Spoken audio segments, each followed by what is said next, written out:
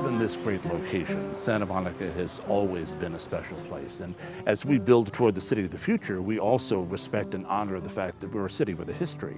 So we have exemplified the Southern California beach lifestyle for many years. Starting in 1930, Muscle Beach formed right near where we're standing. And that was where all the gymnasts and athletes from all over Southern California came to show off their stuff. This beach, which is about 3 miles long, has 5 million visitors a year. This is where they chose to shoot Baywatch in the 1990s. I mean, the show that told the world what it was like to be at the beach in Southern California was shot here in Santa Monica.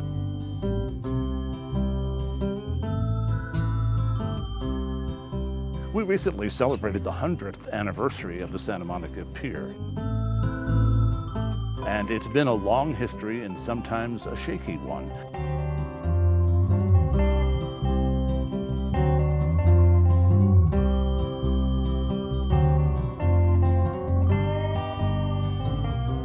Back in the early 70s, a city council proposed tearing the pier down. The city revolted. They elected a new city council. This is one of the jewels of Santa Monica. It has been and will continue to be. We're committed to this pier.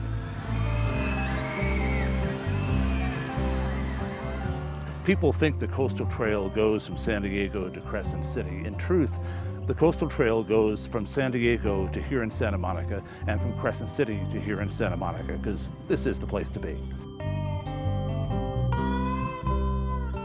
Well, we love the fact that the public has this kind of access to and through Santa Monica on the coastal trail. And we have done our part and then some to make this accommodating to people with all kinds of modes of transportation. What you see here is a dedicated bike path. There's also a dedicated walkway a little bit more to the landward end. Right now, in the northern part of Santa Monica, the two converge. In the next couple of years, we're going to separate them there too for greater safety and convenience.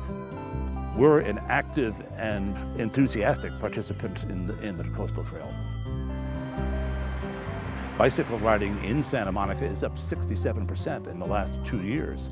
And when people come down here to the pier for those concerts in the summertime, we have free valet bike parking. You don't have to worry about chaining your bike up. This is a bicyclist's town, and what we realize is every person on a bicycle is one less car on the road, and that's important to us. And I have to say, of all the places to come with a bicycle, this is it. This is such a beautiful ride.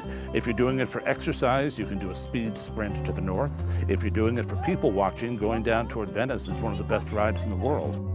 This is a real asset for the city, and many people know Santa Monica from what is up on the plain, the main city part of our community. This is the heart and soul of Santa Monica. As for the city itself, we are always looking forward to how to become a better city. Transportation is a big challenge right now, and of course we're working on that. One way in and out of Santa Monica you would need pontoons for. So all the traffic has to come basically from the south or from the east. The streets can only handle so many cars, we know that. So we've encouraged light rail to come to Santa Monica. That's happening this year. And that the advent of light rail will be a big step for us in encouraging multimodal transportation, getting people out of cars.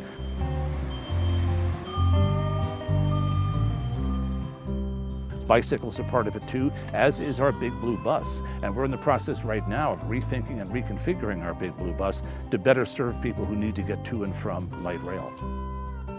We need to connect to all three of them. So now our buses will be that connecting link to get you the last mile from the train to home, as well as serving everybody else who needs to get around within Santa Monica. You know, all my life, I've been a student of cities and cultures, and I do a fair amount of travel. I look at what other cities do and how we might emulate them or mistakes we might want to avoid. And I think Santa Monica has very consciously tried to design itself as a human-scaled city by the beach. I think the best thing about Santa Monica is the sense of community. It's a small enough city that everybody knows every neighborhood. I can walk into any supermarket in town and people will talk to me about local issues. And I love that direct democratic connection we have as a community with its own heart and soul. The slogan of Santa Monica is "Fortunate people in a fortunate city." And I do indeed feel fortunate just to live here. I'm doubly fortunate to get to represent the constituents, to be the mayor. But the truth is, being part of this community, getting to live in this very special place, I think is the best thing that's ever happened to me.